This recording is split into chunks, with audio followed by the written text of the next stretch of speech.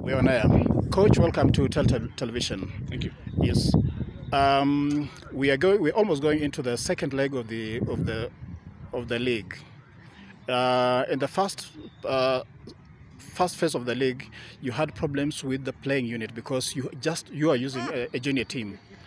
Tell our viewers, what have you done to improve? Have you done any improvements in the team? At the beginning, I didn't expect to lose 16 players because it was not what we told before. So I was surprised, and we lost all our key players. So we had to begin the season with young players, you know. Yeah. And they need to know my philosophy. So we had to work a lot. We did it, and to be honest with you, all these young players are improving a lot. Yeah. But you know, when you lack experience, yeah, you also have inconsistent results. That's for sure. But they are learning, and they are improving. So yeah, now I hope that we will have a few more players with us in the next days. Like that, we could have a team much more balanced and a little bit more experimented. Which areas are you looking to improve? You know, we try to improve each areas. We need some defenders, we need midfielders, and we need strikers. You know. Before losing these 18 players, I was expecting to play for the title, but for right now it will be, I think, impossible due to this FIFA case, and it took a long time. Yeah. But I'm sure if we keep working like that, for next season we will be in the top 3. But with those players, huh? But we need to keep the players we have now. I don't want at the end of the season to lose some more players because we are working with them. Yeah. But in spite of losing 18 players, what you've done was actually was not expected. Fans expected the team to be maybe number last. What tricks did you use to make sure that you use any tricks? You know, it's not about tricks. We are working. We are working, and me, I'm a coach who try to play an attractive football and a modern football. Yeah. Unfortunately, here in Kenya, 90% of the teams are still 30 years behind because it's kick and rush. They don't have any philosophy of building from behind and things like that. So that's what I try to teach to the players, and they are 200% in the same philosophy. So it's really important. And me, I want the fans to come back to the stadium because we are producing an attractive football. You know, sometimes you win, sometimes you lose, but we are trying to play football. That's the most important. Coach, that's the kind of message fans want to hear. Are you saying that now Leopards is a point where it is almost 38 years ahead of the rest of the teams? The quality of football.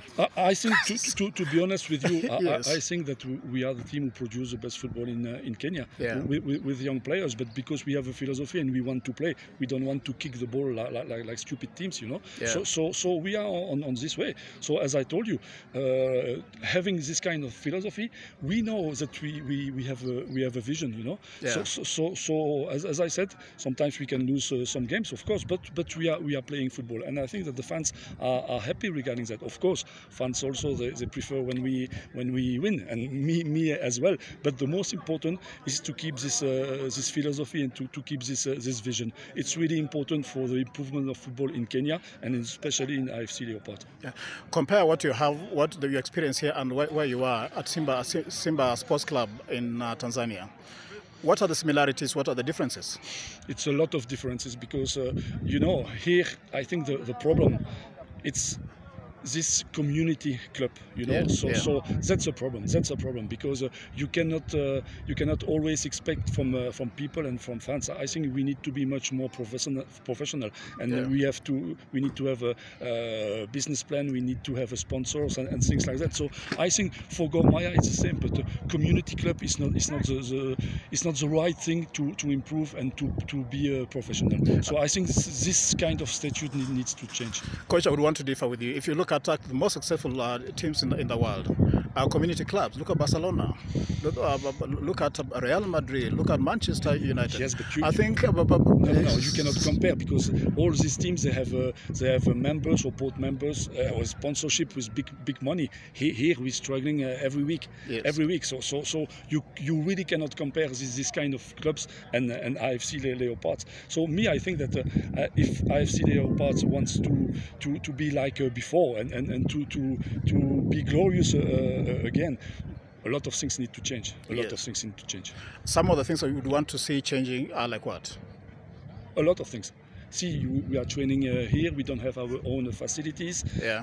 We're training on an artificial pitch. We don't have a normal pitch to train. We have problems with some station. You know, see, if you want players to give 100% of the pitch during the game, they need to feel comfortable. They need not to have some problems. Some of them, unfortunately, don't have money for breakfast or things like that. So it's really important. Okay. That's small details, but you know, big football, professional football, it's about the details. Yeah, actually, you are talking about almost total lack of motivation for the players. No, they are here. You know, with all the problems they have, they are on the pitch. They don't miss training. They are here. So it's really important. As soon as I told them, we have all of us, we have problems. Okay, but as soon as we come on the pitch, we need to forget these problems for 1 hour 30 or 2 hours, and after just thinking football. And that's what they are doing. And to be honest, I'm very proud of them regarding that. Yeah.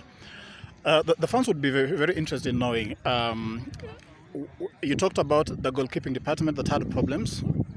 Any additions as we go into the second leg? I didn't say that we had a goalkeeper problem. What you had in the... You know, yes.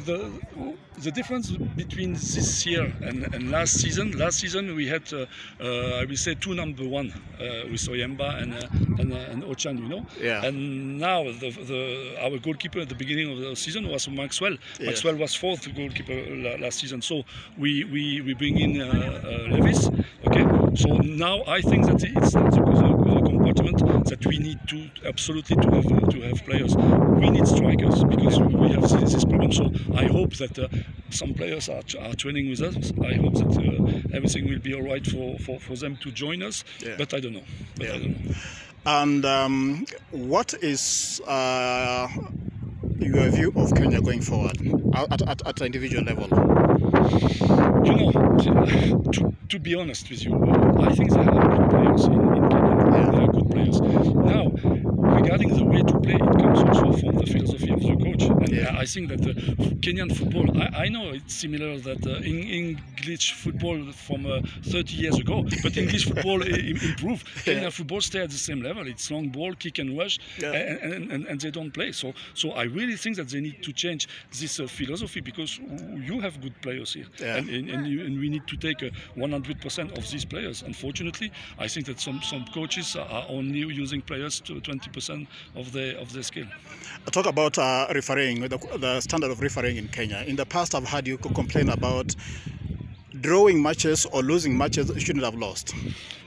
You know, it's not only me who is complaining about referees. All the coaches are complaining. So when it's one or two guys who are complaining, you can say, these guys are crazy. But when everybody is complaining about referee, we know that the key point is the officiating.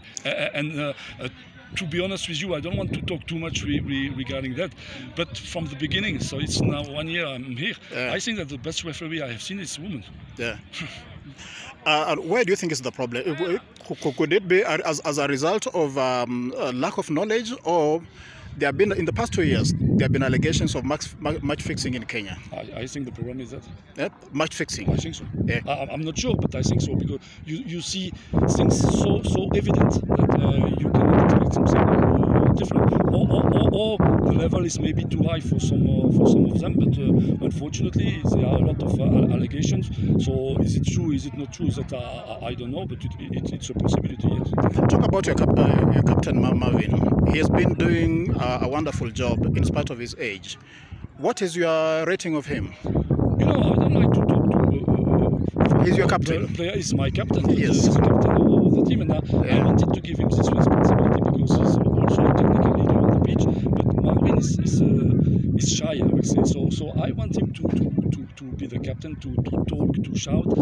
It comes little by little, but I'm happy about his performance, like the performance of the others. I tell you, since 1 year I'm here, all players improve a lot. So it's really important, and they are young players, so it's a good thing. Actually, what they talk about you is they have somebody, a father figure, they always feel very comfortable with. Was it deliberate, or it is actually just attitude? No, I think that, you play like you train. Yes. And when you train well, of course, you see that on the pitch during the game.